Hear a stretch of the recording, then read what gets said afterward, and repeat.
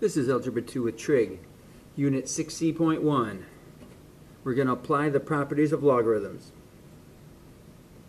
We've learned some about logarithms up to this point. Now we're going to learn about some of these properties when we're having log base b of a certain value that has factors. We can write this in a different format. We use the same base and you add the two logarithms together. So by breaking up the factors, we can add them together.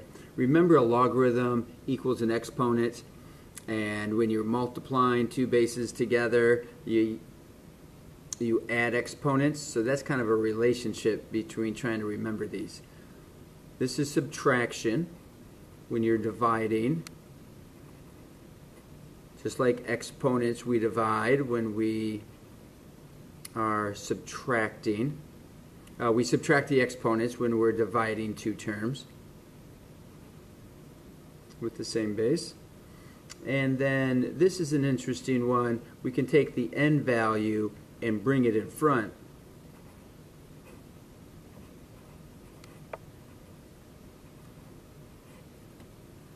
So we need to recognize that we can go in both directions. Sometimes it's our benefit to go from subtraction and combine them as division, addition, combine them as multiplication, and other times we want to separate them. It's the difference between expanding and condensing. Expanding, we're breaking it apart with addition and subtraction. Condensing, we're bringing it together.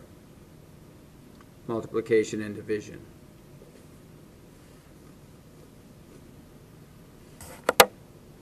Now we can use these properties to help us break down.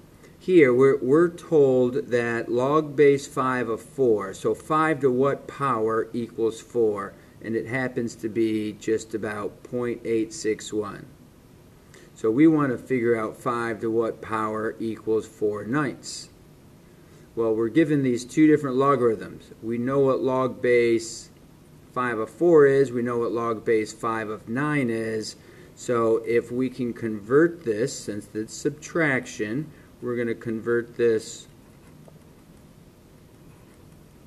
Since we have division here, we're going to use subtraction, and the log base 5 of 4 was 0.861 and 1.365.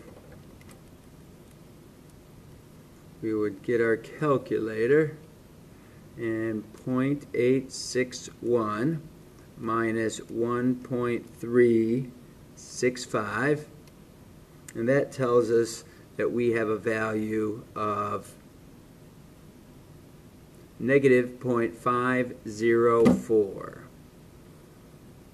Negative 0.504. So what that means is if we have 5 to the negative 0.504 power, that we should get an answer of 4/9. Now it might be super close to this because that's a rounded value. These are rounded numbers. So 4/9, if you don't know, is a repeated of all 4s, and we can see here that we're getting a repeat of 4s for the most part. So that's just a good way to test it, to see if it worked out. 5 to this power gives us almost 4/9. We know our answer here. 5 squared is 25, so we know the number is going to be a little bit bigger than 2, but 5 cubed is 125. 36 is much closer to 25. So maybe we can break this up. How could we use numbers like 4s and 9s to help us break up 36? We could use 12 and 3. That multiplies to be 36. But those aren't 4s and 9s. We know our data about 4s and 9s, so we're going to break up log base 5 of 4 times 9. That is 36. We couldn't use 4s and 9s with division to make 36, but we can use multiplication to make 36 using these numbers, log base 5 of 4 and of 9. So now we know that we can separate these using addition.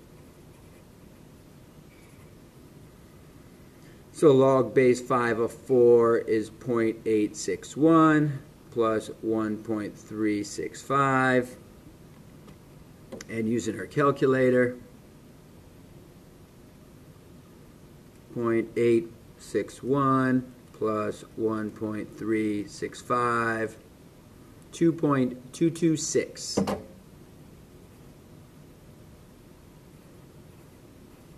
And we can test that if we wish. 5 to what power? Well, it won't be that one, it'll be this one. 5 to what power equals 36? So 5 to this power, the previous answer, and that is just about 36. It's rounded, but that's because we're using rounded numbers. How can we get 81? We can only use 9s and 4s. Well, I know 81 is made up of log base 5 of 9 times 9. So I can use log base 5 of 9 plus log base 5 of 9. That's one way to do it. 1.365 plus 1.365.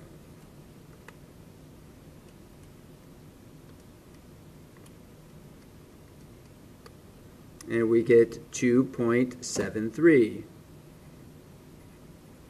That's one way to do it. Another way that we can do this is I know that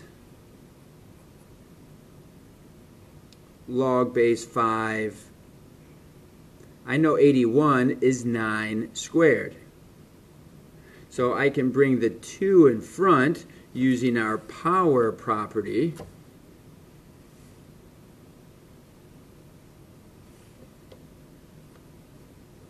And we have log base 5 of 9. And we know that that log base 5 of 9 from our given information is 1.365. So one thing I can say is 2 times 1.365, and I'm going to get that same exact answer. 2 different ways, however you see it. They will always be the same answer in that case. Now we're working with log base 6 of 5. We know what that value is. Log base 6 of 8. We know what that value is approximately. So you go ahead. This is a you try. You can pause the video. You can try these 3 problems. And when you get done, I'll walk you through the steps.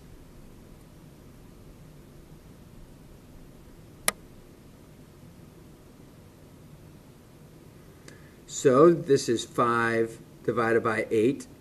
We can put that into subtraction. Log base 6 of 5 minus log base 6 of 8. We know log base 6 of 5 is apparently 898. It's a decimal point. Minus 1.161. And our calculator is going to help us. 0.898 minus 1.161, and we get negative 0.263.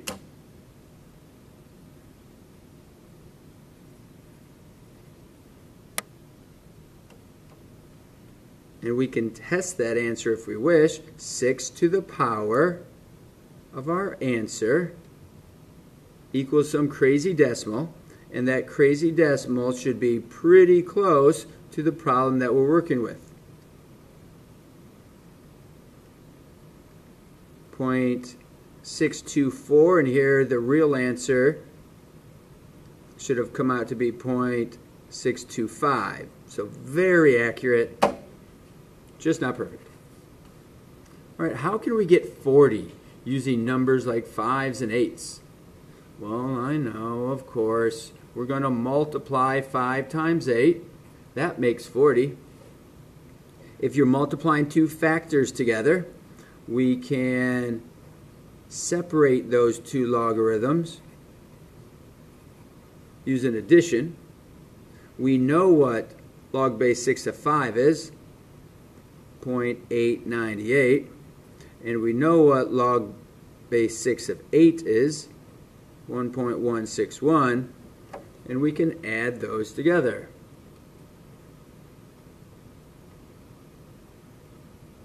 We have, sure I can see my numbers here, 0.898, and we're adding that to 1.161. So add your two values together and we get 2.059, and we know that we're going to say 6 to the power of our answer, and we should be looking at something very close to 40. Not perfectly 40, because these were rounded numbers to begin with. So we got rounded result when we work with rounded answers. But we were supposed to get 40. We got pretty darn close to 40. So we have 2.059. 64. How could we work with 64? We have the numbers 5 and 8 that we can use. What makes 64? Multiplication. Well, I know that log base 6 of 8 squared, 8 squared makes 64. And if I use 8 squared, I can bring the 2 in front. And I know what log base 6 of 8 is. That's the given information. So we have 2 times 1.161, and that gives us 2.322. So 6 to that answer should be very close to 64. 6 to what number gives us 64? And it should be that number. Very close, just over by a tenth.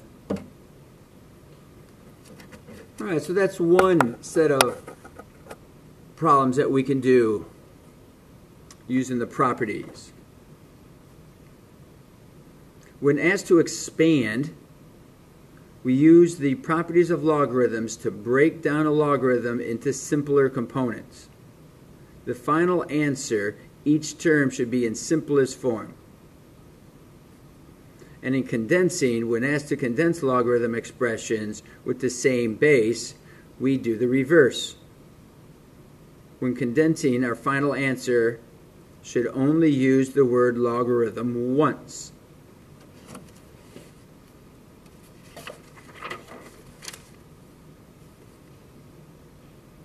So here we go.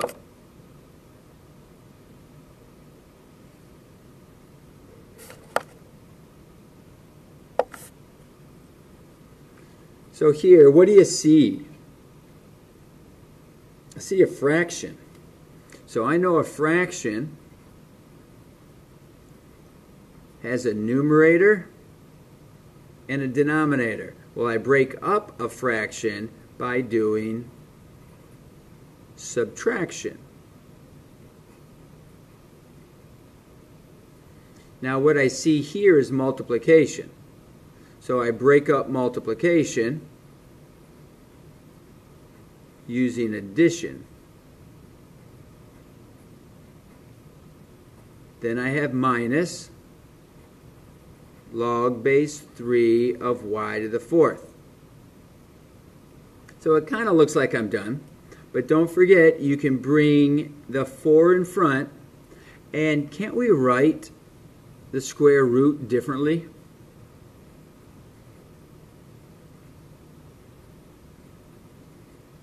Can't we write the square root with an exponent of a half? So then we minus log base 3 of y to the 4th. Now I'm going to move both exponents up to the front of their own logarithm. So log base 3 of 7 plus a half times the log base 3 of x minus 4 log base 3 of y. So first we saw a fraction. We broke it apart with subtraction. Then we saw multiplication. We broke that apart using addition. We saw our opportunity to write a radical using fractional exponents. And then we used the power property and brought those in front of their own logarithm.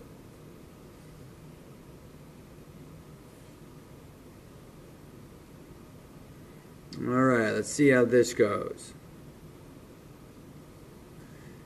Again, we have a big fraction. So log, this is a common log, there's no base written, so the common log of 7y cubed minus the common log of 4x squared.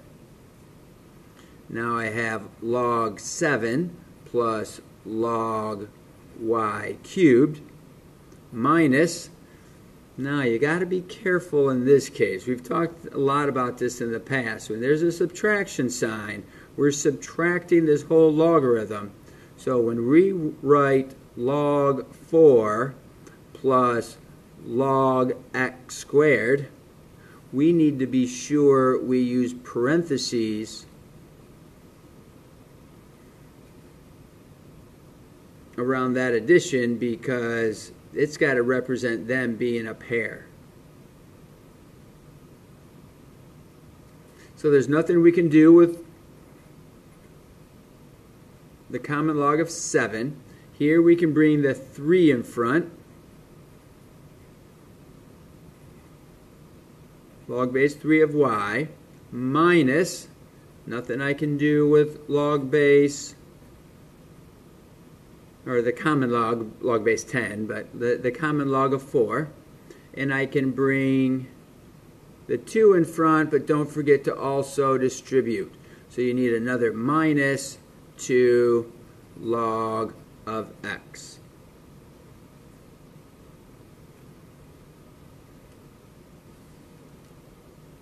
Now we're going to go the other way. Where you see addition, we're going to multiply. Where you see subtraction, we're going to divide. If you have a number sitting in front of the logarithm, we're going to use the power property and bring it up on top. So we have log base 2 plus log 3 cubed minus log of 9. We know that we have log of 2 plus log of 27 minus log of 9. Now, order of operations tells us that it looks easier that we'll be able to work with a 9 and 27. So let's hold on to that addition. We can write log of 27 divided by 9. And we know that that means 3. So that's really log of 3. So log of 2 plus log of 3 is 2 times 3, which this should be the same thing as log of 6. Wow. In this case, we don't have any variables. So if you could test it out, we're using common log.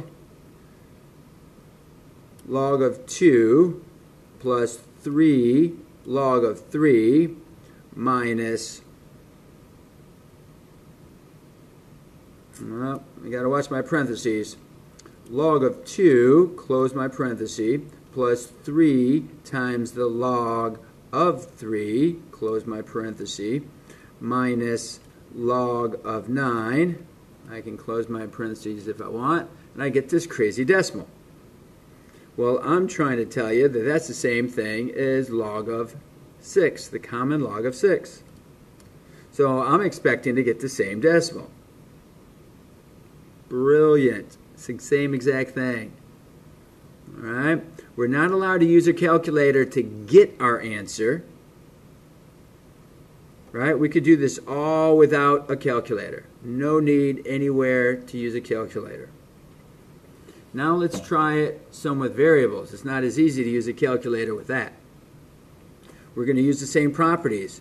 I see a power property I can use. Natural log of 3 plus natural log of x squared minus the natural log of y. There's no advantage in which order we go in here. So we can combine these two. Natural log of 3 x squared, because they're going to get multiplied together, minus natural log of y.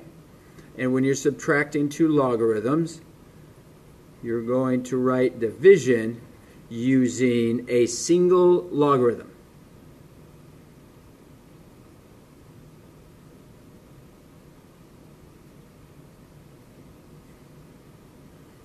All right, finally we get to this little cheat that we can use a change of base formula.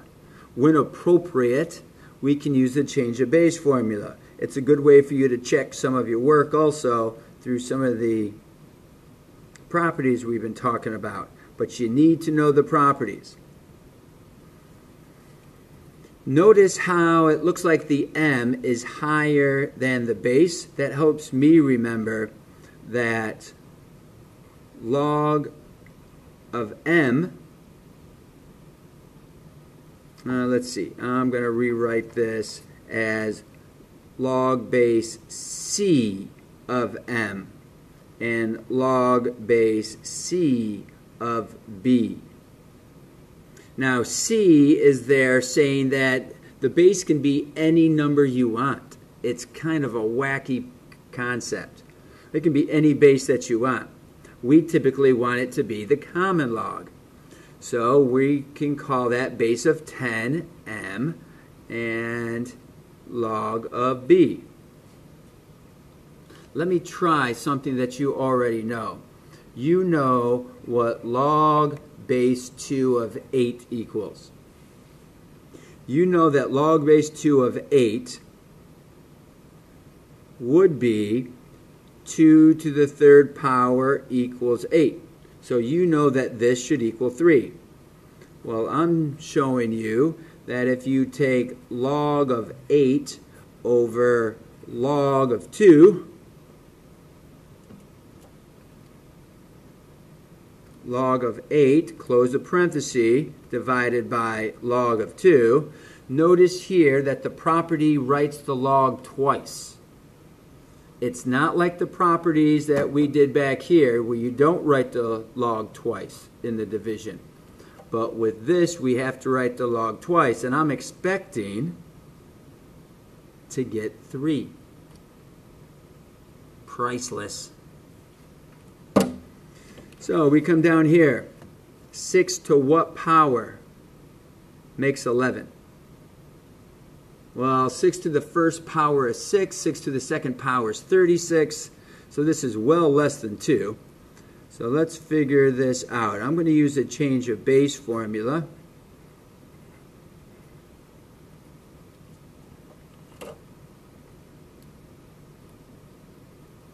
And we say that the log of 11, close your parenthesis, divided by log of 6, and that should be 1.33. I could round that to a 4. That's an approximate answer. We like to use a squiggly line. Okay, I want to show you another method. All right, since we're using our calculator right now anyway.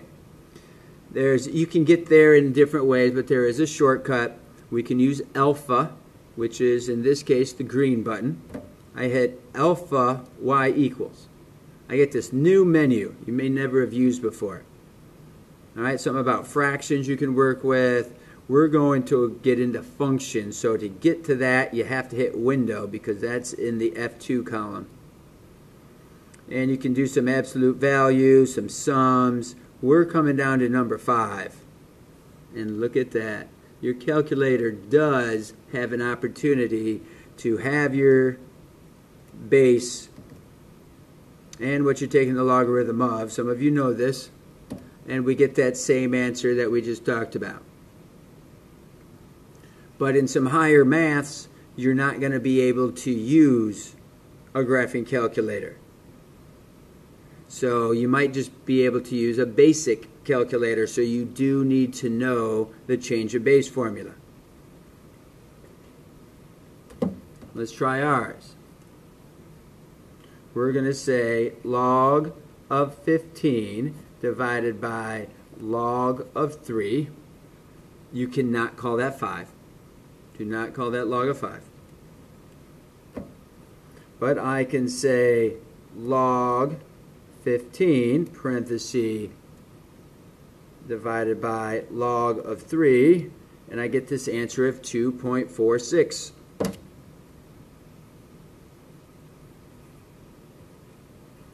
So 3 to the first power is 3, 3 to the second power is 9, 3 to the third power is 27, so 3 is too big, 2 is too small, so it's somewhere in between. And let's test this out. Alpha, y equals, over to window, you go down to number 5 and hit enter. You can put in your base. We had a base of 3. And what we're taking the base of was 5, or 15, and we should get the same exact answer.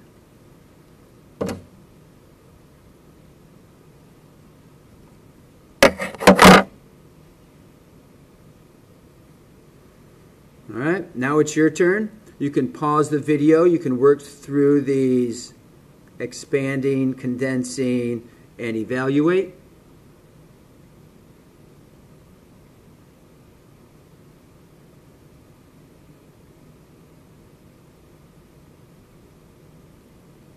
Here we have log base 5 of x squared minus log base 5 of the cube root of y.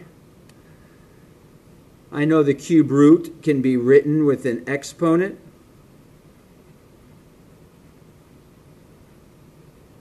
So that's y to the 1/3 power.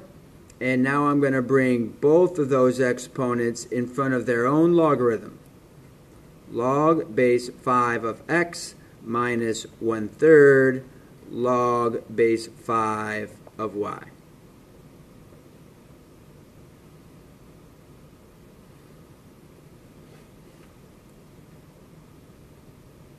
Here I'm condensing. So I notice I have my power property I can use first.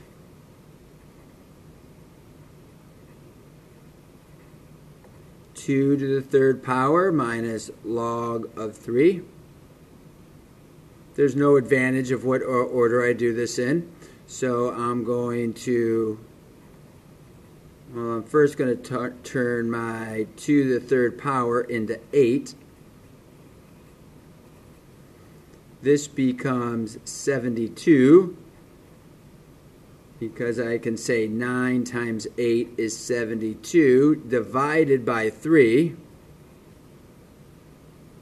And I know that 2 goes into 7, 3 goes into 7 2 times with 1 left over. 3 goes into 12 4 times. So I know this is the same as a log of 24.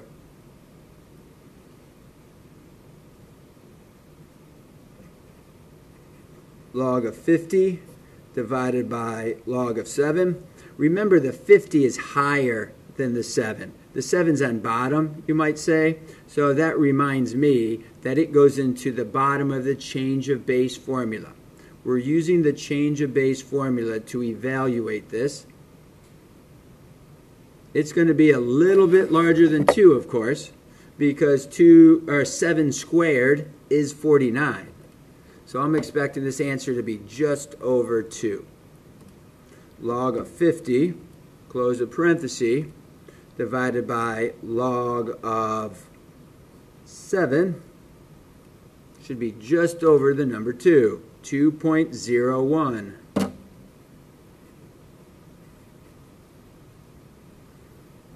And I could have hit alpha, y equals, gone over to window to be sure we get into the functions.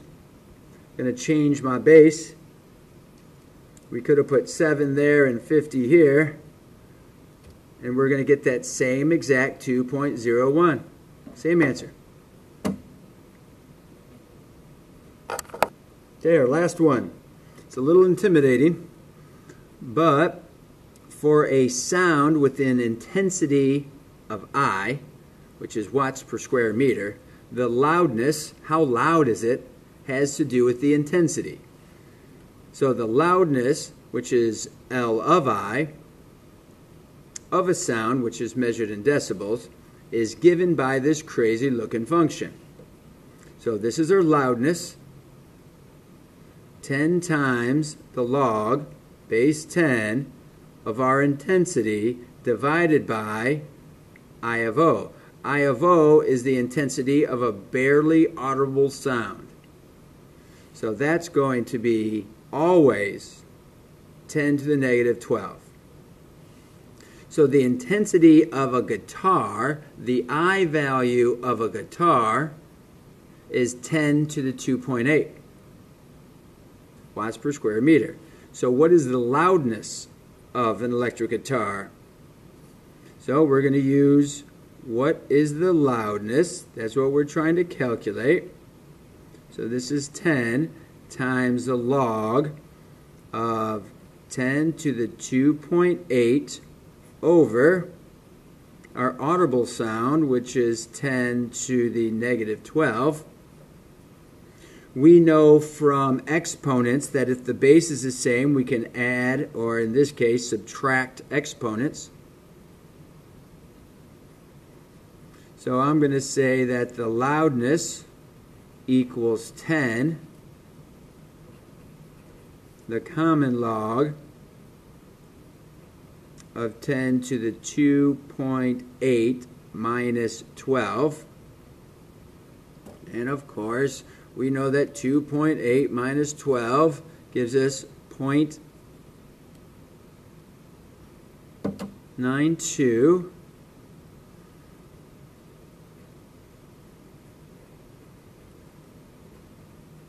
So this is 10 to the negative 9.2. Now we can use our power property. We bring our 10 up on top. So that means we are going to multiply that. We get negative 92.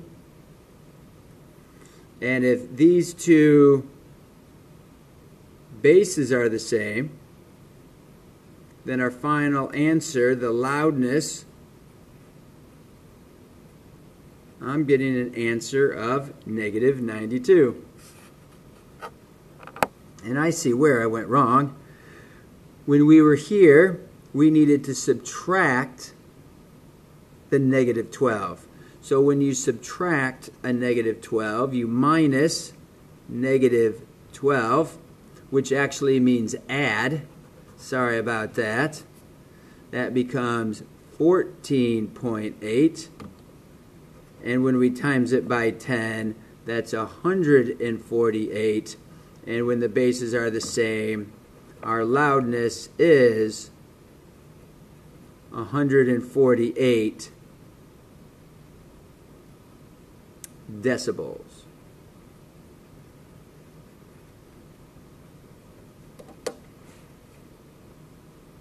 Good job, everybody.